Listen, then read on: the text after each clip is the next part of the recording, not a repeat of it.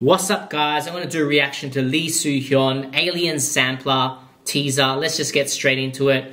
3, 2, 1, let's get it. Woo! Bit funky.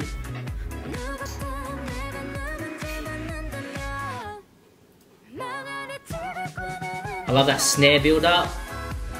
And the key, electronic keyboard. Very funk style genre. 80s, 90s funk pop genre, really retro style as well. Let's just check it out one more time because it was very quick. Let's go. I really like her styling. Very quirky, unique, and her hairstyle in the buns looks very cute, like an alien.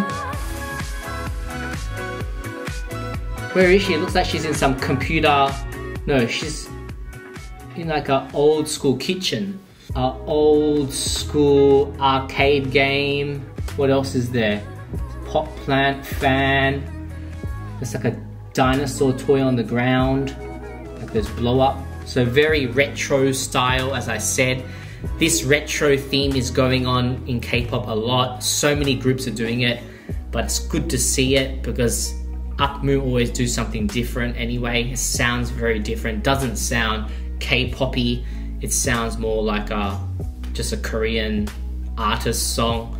I love Suhyun's vocals, so beautiful. Thanks for watching guys, peace! Really love Lee Suhyun's vocals. Her vocals are so clear. She's like a Disney princess. You've probably seen her sing like the Frozen songs, and because her voice sounds like she's from a Disney movie. Let's look at the credits. So lyrics by Lee Chang-hyuk, which is her brother. Composed by Lee Chang-hyuk, PJ and So Dong-hwan, and arranged by PJ. So they're YG producers, PJ and So Dong-hwan. So can't wait for this. Make sure you keep an eye on my channel. Friday, the music video is going to drop.